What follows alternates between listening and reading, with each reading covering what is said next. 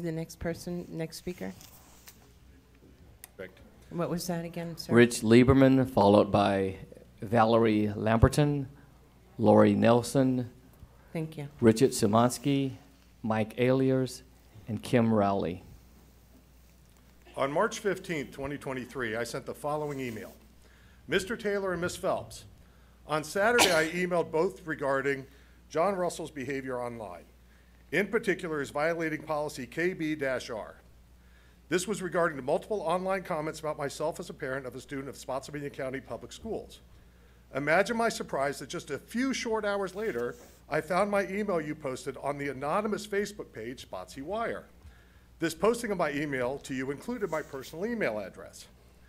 This was an obvious attempt to intimidate a parent for filing a complaint against senior staff. Is this the type of behavior you endorse, Mr. Taylor, as the superintendent? Ms. Phelps, is this the type of behavior you endorse as the chair? Is this the type of behavior you endorse as my school board rep? What action will be taken on this egregious misuse of power?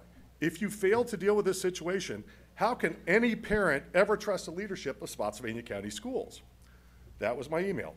As of this date, I have not received a reply to either my original email or the follow-up email. Is this administration just going to ignore parental complaints? Even more interesting is the question of how did the anonymous attack Facebook page get my complaint after 9 hours after it was submitted on Saturday? Let's follow the breadcrumbs. First, Ms. Phelps, I FOIA'd all forwards of my original complaint, and it only showed was you forwarding the complaint to Twig, Gillespie, and of course, Jon Russell.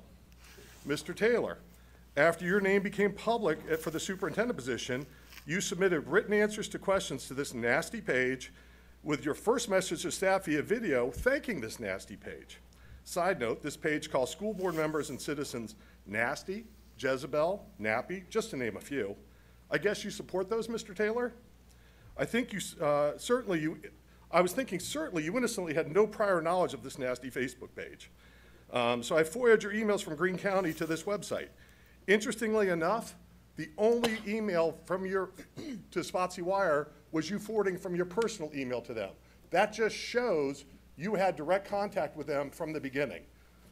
You know, Mr. Taylor, we also have, several months ago, you were videotaping the board, and you submitted that video to Spotsy Wire. I work in an industry where we photo match stuff. I had several experts look at it. The video on Spotsy Wire is the exact video we could see on your phone. Thank you.